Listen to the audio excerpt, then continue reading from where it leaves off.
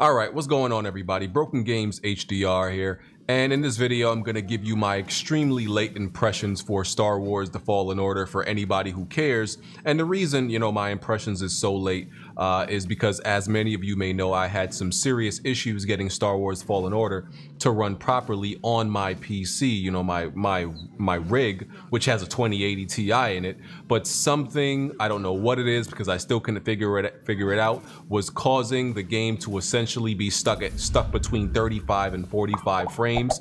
Did a whole bunch of troubleshooting, went to a million threads, tried a whole bunch of solutions, everything I could literally find on the internet to fix the problem, and nothing did. Even after 3 patches, it still wouldn't perform properly on my rig. Hashtag troubleshoot gaming. But luckily I did have a laptop with a 1660 Ti in it, which runs the game very well. So yes, I'm finally getting to enjoy the game. So let's talk about the game. So remember how I always say that innovation and originality is overrated? Star Wars The Fallen Order is very much evidence of that. I always say originality and innovation is overrated, and the best games are the games that take elements and different aspects of other games and combine them. Star Wars The Fallen Order proves that. There is virtually nothing original about this game. Almost nothing original. I mean, the story is somewhat original, but the IP obviously is not. They've taken some creative liberties, because I don't believe Cal Kestis is canon, according to what I know. He's not canon. He's a Jedi that they've created, took creative liberties to make on their own, if I'm not mistaken, right? But the Star Wars IP is far from original. The gameplay, this game is literally Jedi Uncharted Sekiro, so the gameplay is far from original. So nothing really is original about this, and it's fantastic. This should absolutely be a nominee for Game of the Year, but there was some issues in politics as to why this wasn't nominated for Game of the Year, as many people explained on Twitter, but whatever. It should be a Game of the Year nominee, right? So getting to talk about the story, I mean, so anybody who's a Star Wars fan, it's pretty simple. This game takes place after Emperor Palpatine or Darth Sidious executes Order 66, which is to pretty much kill all the, exterminate all the Jedi. So that forces that a lot of Jedi die, obviously, and then that forces a lot of Jedi to pretty much go into hiding, right? So this takes place after what would be Star Wars Episode 3. So pretty much Cal Kestis is in hiding. There are forces out there that if they find out you're a Jedi, they're definitely going to come after you. He is forced to kind of reveal his powers at the beginning of the game, and then after that, he pretty much goes on a mission to find children who are Force sensitive and be a part of those who are reorganizing the Jedi Order, and that's pretty much the story of it. And that's very fun to learn, because they're obviously I'm sure they're taking some lore and some story aspects of what's actually a little bit canon. And we never really got to explore what happens exactly after after Episode 3, after the Order 66 happens. I think they explored it a little bit I think it's Star Wars Rebel, that show. I think they explored it a little bit. Yes, I think Star Wars Rebel happens after Episode 3, and there were a few episodes, I believe the Clone Wars towards the end might have explored it. I'm not exactly sure, but I'm pretty sure Star Wars Rebel did.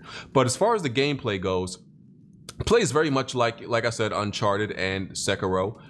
There's traversal, there's set pieces, there's some set pieces and set pieces in animation that seem to come right out of Uncharted. And like I said, I don't have any problem with that. If something works, I think you should steal it.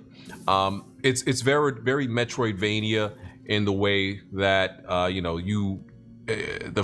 you'll go to places, you go to planets and areas, and there'll be things that you can't access immediately, so you have to go retrieve and unlock certain powers, and then you got to come back to get those. And I like Metroidvania games, but it also messes with my OCD, because I hate seeing an item and knowing that I can't access it yet. So it's like it's gonna nag at my brain until I'm able to come back and get it. But when you come back and get it, it's obviously very satisfying. So with the Sekiro aspect of this game, or Souls aspect, you know, I loved Sekiro, beat that game, and that game really prepares you for this.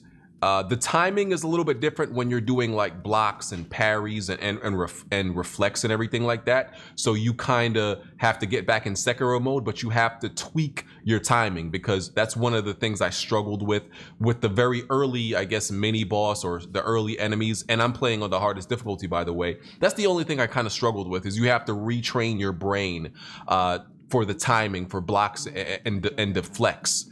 And parries, right? Because Sekiro's timing is very different from Fallen Order's timing.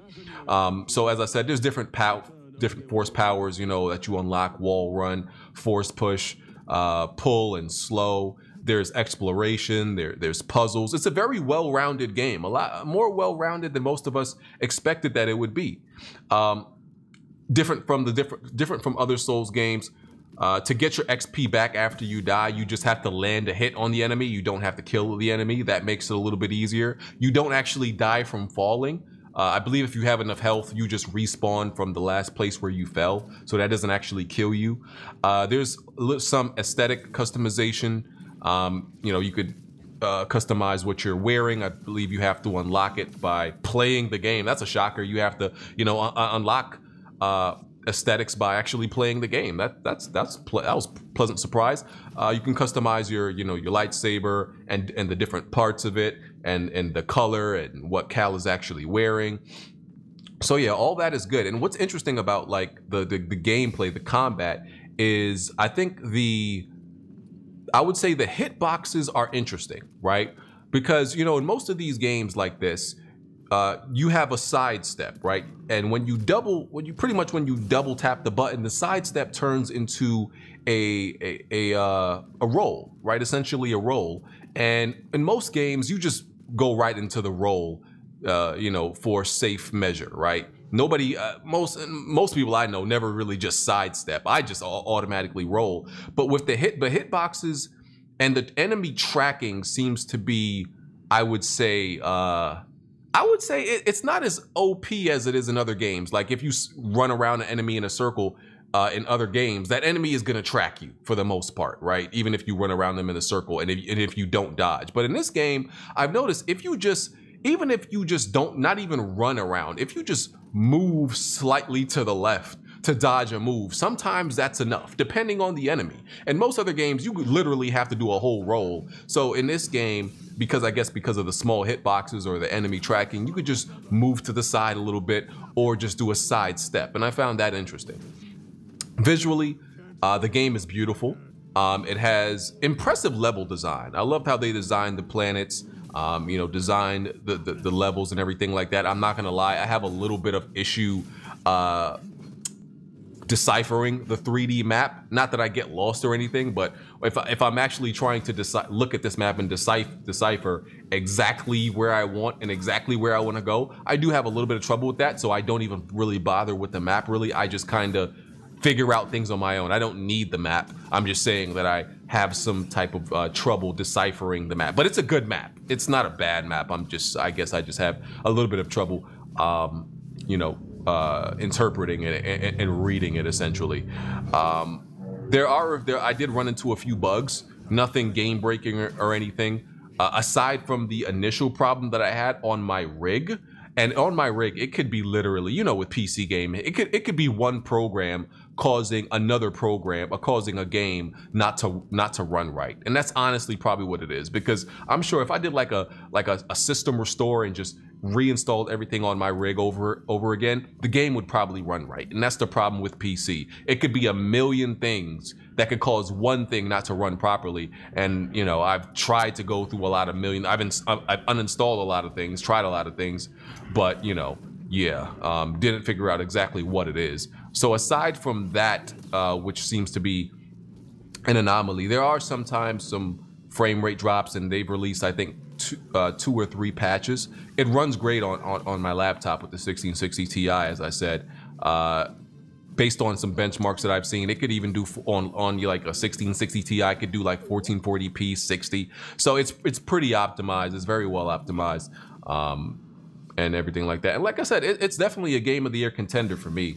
I'm loving the game, so I can't wait to get further. Let me know what y'all think about this. Let me know how you've been enjoying Fallen Order, and yeah, I'm enjoying all aspects of it.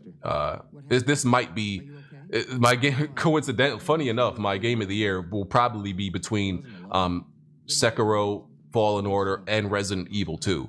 And you know, two of these games are obviously extremely similar. So yeah, I'm loving the game. Can't wait to get further. And yeah, I like the characters.